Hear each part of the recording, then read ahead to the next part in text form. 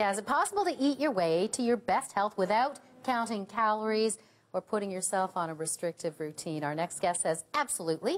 Meghan Telpner is the author behind the UnDiet, a book that's pushing people out of diet deprivation and into enjoying food at its finest. Today she's here to show us a little bit about making our own milk from nuts. Before we do this, though, let me ask you about the motivation that you had for the UnDiet, because at one point you were pretty sick. I was pretty sick. I was working in advertising at the time, and my body was giving me a lot of messages that it was not the right thing for me, and I did get very sick. I was diagnosed with an autoimmune disease that I was told was incurable.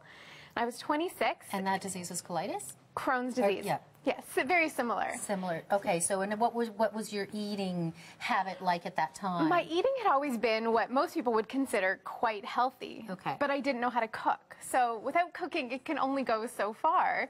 And in the process of trying to get myself well and not have to use the medications, that was when I really got into looking at and working with whole foods, and then also looking at lifestyle modifications. So that's a whole new world for you at that point. At the time, it was a whole new world, but it felt amazing.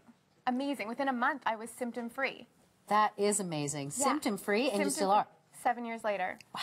So now with all this knowledge, and you're a nutritionist, and you've got a number of different... The book covers a lot of things, not just recipes, but I want to ask you about nut milk. First of all, why is it so important? Because everybody's getting into all these different kinds of nut milks, but many of us would buy them in a box in the grocery store. You're saying make it at home. It's so easy to make at home. A lot of the first reason we want to try this out is because a lot of people are having challenges with dairy. Okay. And with digestive issues, it might be a good thing to try and work around. So we want to get into making our own nut milk because what we're buying in the store is often pasteurized, it's often watered down, it often has extra preservatives, sugar, other stuff in it, and it's expensive. Yes, it is. To make it yourself is incredibly simple and really quick. Okay, so what kinds of nuts would you typically use? What we're going to use today are a mix of almonds and hazelnuts.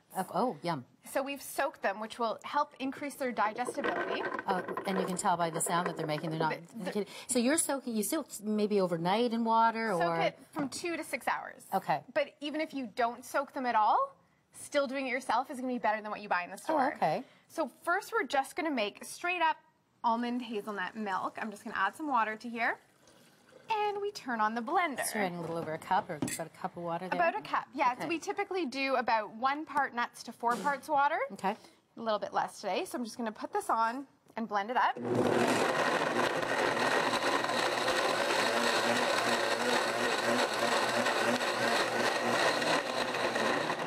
And at home, you might want to run it a touch longer. A little bit longer, but still, you're getting the... Yes, so you can, let's put this back here.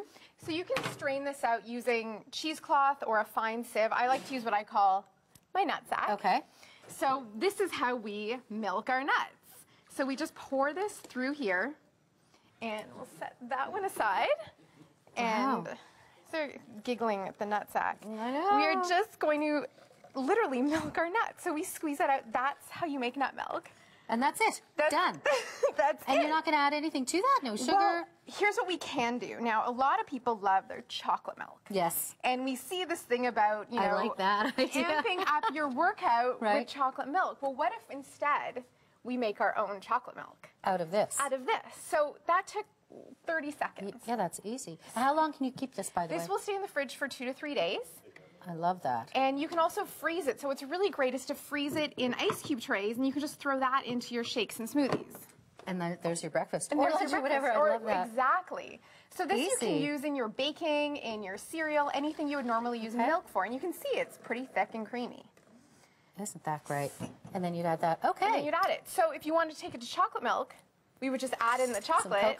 Some cocoa, a sweetener of choice, maybe a raw honey, coconut syrup. Blend it together.